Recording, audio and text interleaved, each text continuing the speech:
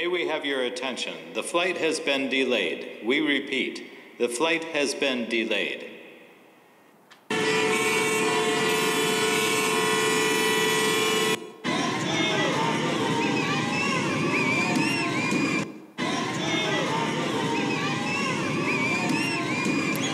It is November 2024.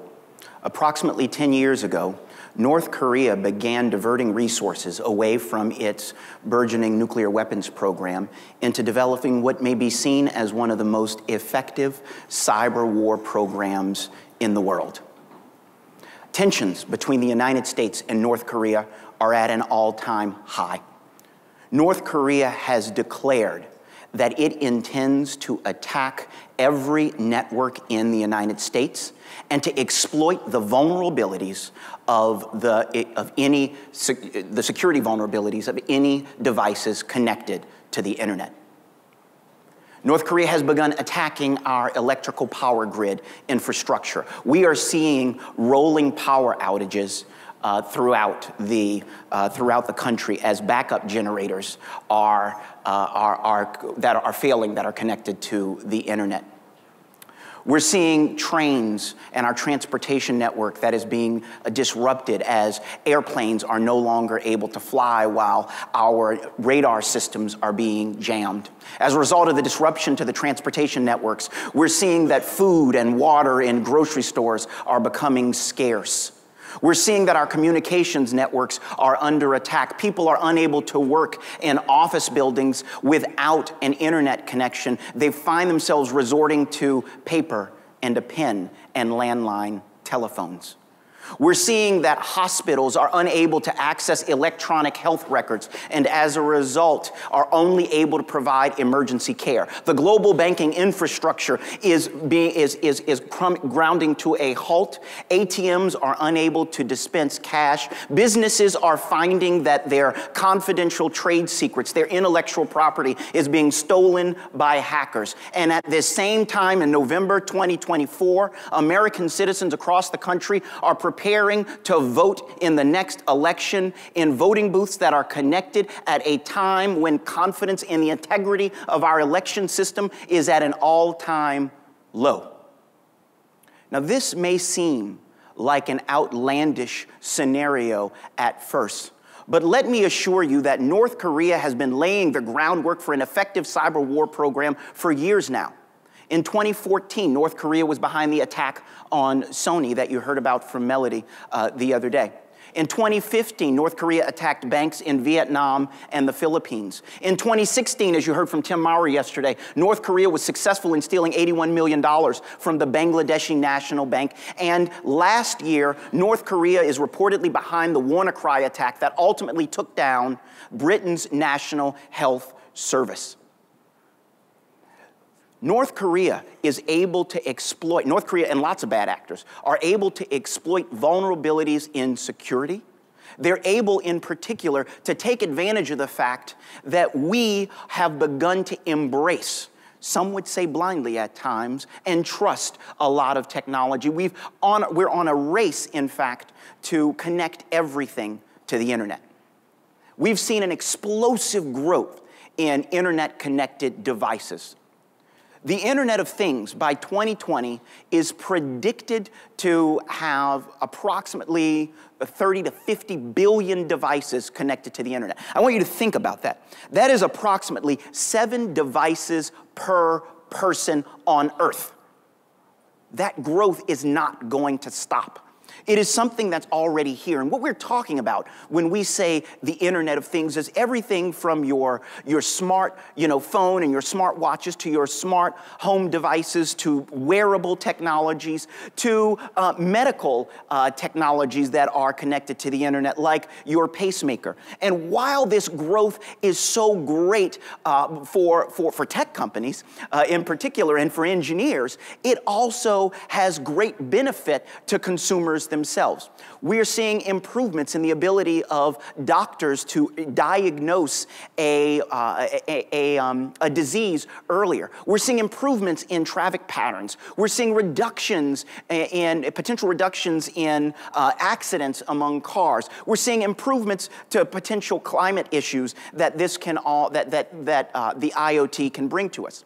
But with this, great growth also comes, we're seeing a great increase in the number of cyber attacks that are also taking place and that are exploiting the vulnerabilities in the Internet of Things devices. Let's use, for example, the rise in distributed denial of service, or DDoS, attacks over the last few years. Deloitte regularly tracks this, measuring the amount of data across the Internet. Between 2013 and 2015, the largest DDoS attacks, as measured by the volume of junk data, were 300, 400, and 500 gigabits per second. By 2016, the largest we saw, just a year later, was 2 terabits per second. That is a massive increase in the number of attacks that we're seeing, and this is no doubt due in part to the rise in the number of Internet of Things connected devices. Now, while IoT has all these great benefits, the security vulnerabilities that there also come with great risks. Some of the easy ones that everyone knows are obviously privacy. Right? It's clear that you have all these devices that are collecting massive amounts of information and that have the risk that that information could be disclosed to an unauthorized third party.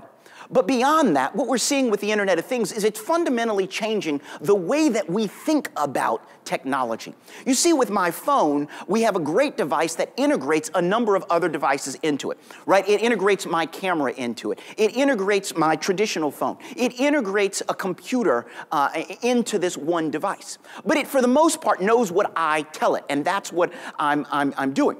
But with the Internet of Things, what we're finding is that the devices themselves are beginning to know more information about us than we know about ourselves. And that gets scary pretty quickly to a lot of people. We're also seeing the risks for discrimination. As Internet of Things connected devices are used more often, we're seeing that there is great potential for their use in housing, in insurance, in employment, and that this could give rise to discrimination on the basis of either practices or genetics or some other factors that may be tracked. We're seeing that there's also the potential around the vulnerability to hacking. And what I mean by this is what fundamentally separates the Internet of Things from a lot of the other technologies that we talk about here is that the risks are not just to civil liberties. The risks here actually are to the life and the physical safety of a lot of people on this earth. And that is critical that we understand that when lives are in danger, we need to have a proper response to it. Now, the challenges to overcoming these risks are quite difficult when it comes to the IoT. Part of this just has to do with the fact that there are billions and billions of these devices that are out there, and they're coming out more quickly every single day. It's hard to track all of this and to ensure that the security on all these billions of devices, no matter where they are, input into the stream of commerce, have up-to-date security. We also see that with the drive, the race to sort of connect everything to the Internet, that there are a lot of companies that don't have the experience, the security experience that is needed to actually engineer in and maintain for the future up-to-date and current security standards. There's an inability for a lot of these companies to patch, to either figure out a way to distribute a patch, or moreover, to be able to have consumers know that they need to update their devices. And if you want a simple example of this, just think about the last time you updated your Fitbit with the new, security protections that may be necessary.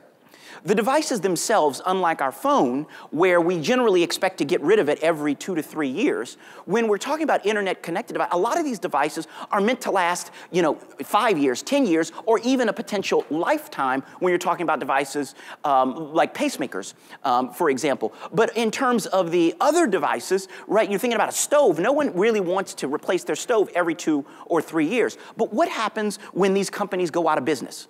Who's left to go and make sure that they receive security updates? Who's left to make sure they don't become a vector for the next botnet attack that we see?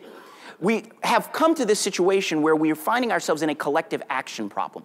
Because when I go out and buy my smart toaster, I know that I just want it to make toast. And as long as it heats it up and I'm able to control it from my phone, I feel like I got the benefit of the bargain. Similarly, the manufacturer of the toaster feels like they sold me the toaster, it works, you know, I'm happy, they've made their money, and we all move on. But who's going to maintain the responsibility in the future for ensuring that that security is updated, and who has the incentive to do it? This is a classic issue for government to come in and solve. The problem is that when it comes to the regulation of technology, the government is slow. And what do I mean by slow? Well, I mean the government lacks the sophistication necessary to understand a lot of the risks and how to resolve those risks. I mean that the legislative process that we use to regulate in this country is designed to be cumbersome. It is designed to be slow. It is designed to have laws that last for a decade, not laws that last for a month. We have an organization of the government that is siloed, where we have numerous government agencies that are all playing and looking at it just from their angle, but we don't have one agency that at the end of the day has the ability to say, here is what the standards are for cybersecurity. And we have a global problem. This is not just true in the United States, it is true worldwide. And finally, we have a situation where even if we in the United States can figure out a solution to regulating the Internet of Things, we have to figure out how to figure out a solution for other countries because the devices can easily cross a border. How easy is it for me to bring a new Alexa device from the Philippines to the United States? It is not a challenge for me to do that as an individual. It's a challenge to keep it out. We need to come up with a solution, and there's a lot of, everyone has a role in improving security in this. We have consumers that can be, that need to educate themselves on security, that need to make sure that they're that they are updating their devices. We need to also make sure that the government and the businesses understand that security is important. We also need to have the Industry Act, though. The industry can do everything from educating consumers to rolling out patches to self-regulatory, to creating a self-regulatory regime, to also, seeking support from the government. But it's most important in a scenario like this where no one has the incentive to actually step up and do security for everything in the I2, that the government has to act as well. And the government, look, has short-term actions. And I really want to spend the balance of my time talking to you about what I think that at least the United States government can do to approach this. In the very short term, the government has the ability to educate. It can educate consumers, it can educate the industry about privacy and security when it comes to IoT. But it also can provide guidance, and it has the ability to enforce the laws that are currently on the books. Now, the problem with those laws is they were written for an analog world, and we're in a digital world. And we fundamentally find ourselves in the solution where we're trying to take these laws that were written for an entirely different technology and apply it to modern technologies today. But the government is also one of the largest purchasers of IoT devices in the country, if not the largest. It can use its purchasing power. It can also, through the president, use its executive authority to issue an executive order around privacy and security. For example, seeking to recognize that certain devices might create a national security threat and trying to ban those from the United States. But today I want to put forward a different proposal to you, and I'd like to posit the possibility that we in the United States could implement and develop a new government agency. Now, I know many of you, like me, are skeptical of new government agencies, but it's not just that we need a new government agency, we need a new kind of government agency if we are going to deal with the rapidly evolving threats that we're currently not able to grapple with. This new government agency has to be smart about how it regulates. And to do that, it needs to have a different kind of mission.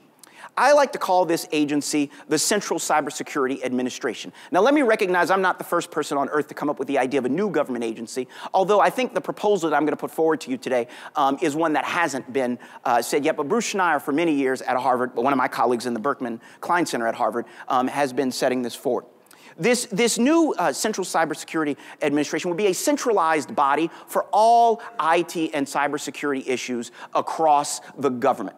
This is important for us to have because we need to be able to harmonize, we need to be able to talk across agencies. It would send a signal to both the private and public sector that privacy and security are very important to this country.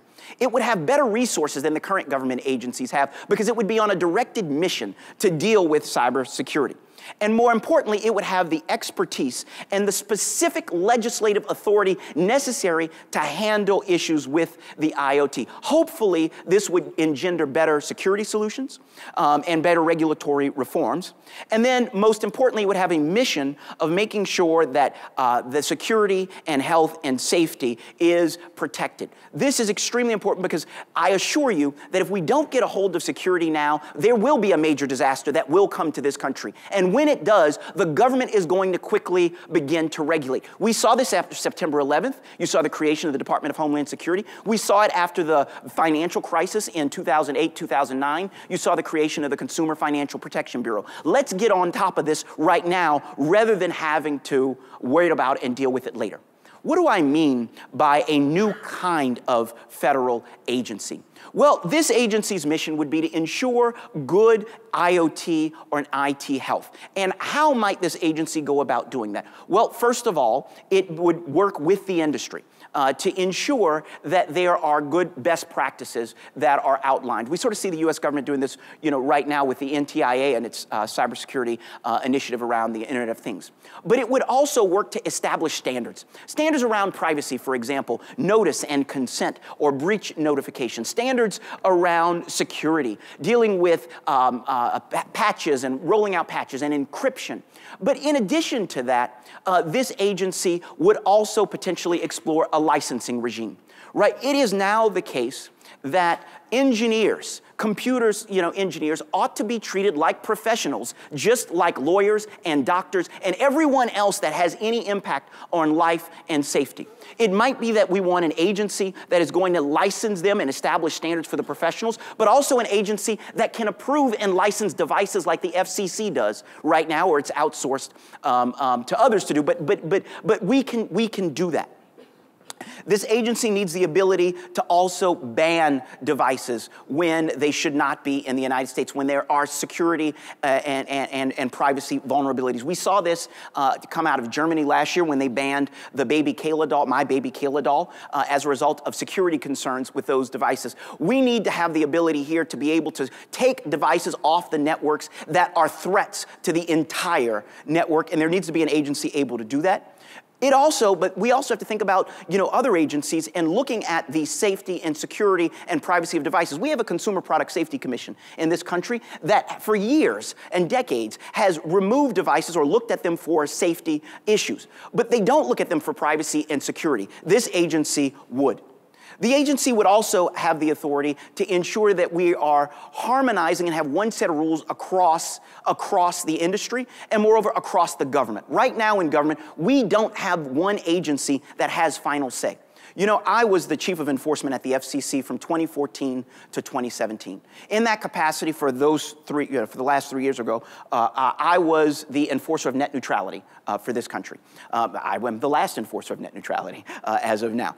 What I saw when it came to cybersecurity is that there are a ton of government agencies that have a role in cybersecurity. The Federal Communications Commission, the Federal Trade Commission, the Security and Exchange Commission, the Department of Homeland Security, the Department of Transportation, the Food and Drug Administration. This alphabet soup of government agencies doesn't have an agency that has final say, that has the ability to bring everyone to the table and say, this is what it's going to be. This agency would.